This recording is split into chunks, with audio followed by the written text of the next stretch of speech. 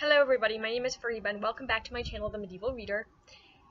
So today I want to talk about learning a foreign language and first tell you about my experience learning French and then give you some tips along the way about how you can practice in the summer, during winter break, but in the summer in particular you have a lot of time. There are a number of things you can do to help improve your language skills.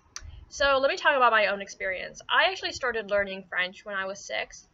But we weren't really learning a lot, just basic objects, classroom objects, for example, a pencil, un crayon, a pen, un stylo, etc. School supplies, talking about food, talking about very basic things. We didn't learn a whole lot in elementary school, so I feel like I really began to learn when I was in 7th grade, when we started learning the grammar. Now, many of you guys have started learning language probably in high school or in college, so I'm going to talk about that time period where I learned the most French anyway. So the first book that I ever read was Le Petit Nicolai des Ennuis. I will put the information down below, but it's by René Goscinny, who actually is one of the authors of Asterix and Obelix. Asterix and Obelix is this really popular French comic, and it's available in English, so if you wanted to read in translation you could. I could not understand anything when I first started reading it. I was in French 2 and my French teacher came in. French 2 is the equivalent of second semester French, so I had like very basic knowledge of the past tenses, and I don't think I even remembered the future tense, but this teacher was really pushing us to have class entirely in French and to make us read as quickly as possible. And that's the first and most important thing that I can tell you today. Try to read something as soon as possible. So 4th semester college or second semester, depending on how quick you guys are getting through material, but once you get the basics of the grammar down, start trying to read something. So the first thing that I did was I went to my high school library and I picked up this book. It's La Tristesse du Cerf-Volant by Françoise Mallet-Jory. So if it was translated, it would be The Sadness of the Kite, and it's by this literary fiction author, Françoise Mallet-Jory. Now this book is not available at all in translation, which is fantastic. Why is it fantastic? Then I can't cheat, right? I can't go look up an English translation of this book. I have to read this without any help. I mean, without any translations anyway. Of course, I'm going to use a dictionary. So once you are able to use a dictionary is when you should start trying to read. Okay, once you know how to use the dictionary of that language. So the first time I read this book, it took me like a month to read. I understood maybe 20%. That's really bad, right? 20%. This is literary fiction.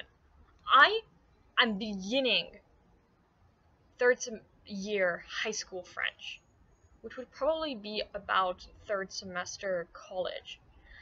And I'm trying to read literary fiction, which is ridiculous, but I didn't know what I was reading at the time. And I was enjoying it, and so I was pushing myself, and so I understood 20% the first time. I tried reading other cuter things.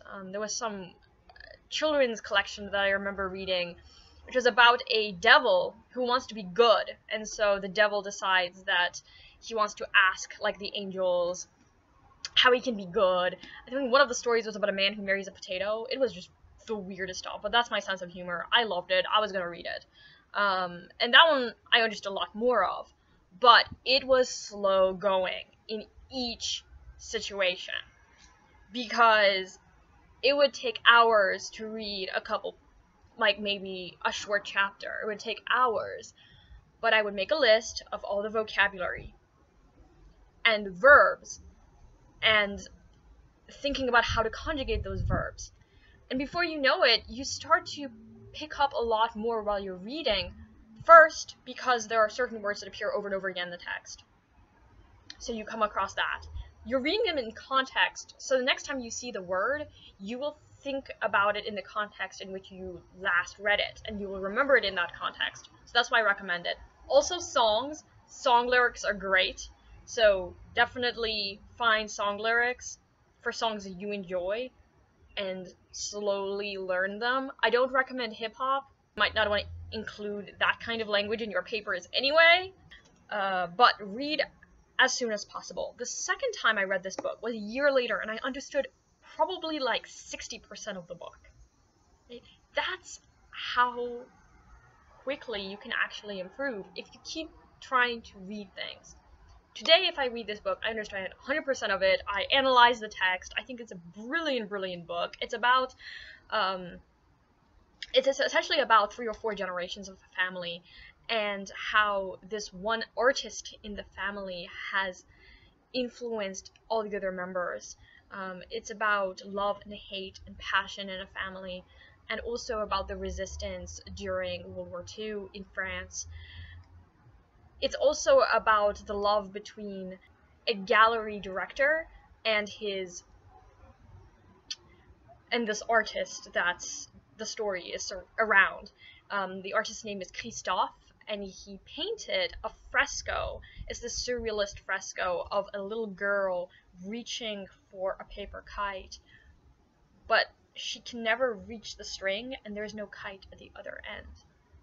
So it's actually really about what this image represents and how that's tied to all the different generations in this family. So if you can read French, I do recommend this. But as I said, definitely find a text that you want to read, or at least you know, read a couple pages, see if it's interesting, and go for it. Don't read in translation. Don't use Google Translate. Really learn how to use a dictionary. Push through it, and that's the most important thing for your reading skills. You might not be able to practice speaking with people in the summer, but you can definitely practice reading, and that will improve your writing a whole hell of a lot. And the other thing is that when you learn your grammar, it's not optional. Use good grammar in your writing. Put in the effort. Writing an essay, when you get to the essay stage, and not actually including the grammar skills that you've learned the previous 4 semesters, that's such a waste of time. Don't do that. And don't make the same mistake 3 times. First time you make a mistake, it's a mistake. Of course, we all make mistakes. Second time, oopsies. Third time, it's like, come on, okay? Make different mistakes. Always make different mistakes. Make different mistakes, think about your grammar, and read all the time in that language without a translated edition. Okay? Don't cheat. If you cheat, you don't learn the language. If you don't practice in the summer when you don't have school or in winter break, you're not going to improve that much. I mean, you really have to practice reading. So I'm going to start trying to do this myself. So I've taken 4 college semesters of Latin. While I was taking Latin last semester, we came across, there was this very dumbed down, paraphrased passage from a satire by Ludvig Holberg that the professor compared to Gulliver's Travels, which is one of my favorite books of all time. I love that book. And so as soon as he kind of gave me just some details about the book, it's about a man named Nicholas Klimii who goes into an underground world. He befriends plants, and it's a matriarchal world. So I was sold. I wanted to read it. So what's nice about Latin is that it's in the public domain, and I don't have to speak it. Although my school's master's program actually had active Latin, where people speak, write, and read in Latin. But I'm not going to be doing that. So this is the first few chapters of the text. The Latin name is Nicolai Klimii Iter Subterraneum, and it's by Ludvig Holberg. He was a 17th century Danish writer, and this is his satire. If you can tell, I've already read the first paragraph. I am not translating, although that is usually the way Latin is taught. I'm trying to see how much I can understand of the text, and so I'm writing on a separate sheet of paper verbs and nouns that I learn, and then going over them from time to time, which is how I learned French. And we'll see how this goes. This will be my project this summer, so I will keep updating you on my progress. But so far, I've gotten the basics. It seems like in the story, the narrator, which I'm guessing is Nicolai Klimii, or no, Nicolaus Klimius would have to. This would be the title is in the genitive. I have to put it in the nominative. Okay. He has finished his exams and he is going home, and he talks about how he's really poor, like many of his fellow students. So that's where I am so far, and like I said, I will update you on it. But remember, 3 things. Number 1, read, read, read, read, read. Always pick up stuff, read it. Without a translated edition next to you, so you can cheat. Don't cheat. 2, don't make a mistake more than twice, because you're wasting your time. Get it right after the 2nd time. Make different mistakes, okay? Make different mistakes. And 3, when you learn the grammar, use the grammar. Writing an essay with poor grammar skills is just as bad as writing a terrible essay. I mean, it is a terrible essay. Grammar isn't optional. Use the grammar. Okay? So I know this is somewhat of a rambly video, but hopefully this helps, and hopefully you know what some of the things that I'm doing on the side. Tell me about your experience learning language. What do you suggest if you are an L2 speaker? L2 means language 2, so if you've learned another language outside of your own native language. And tell me about your challenges. We can have some sort of a conversation about better practices when it comes to language learning.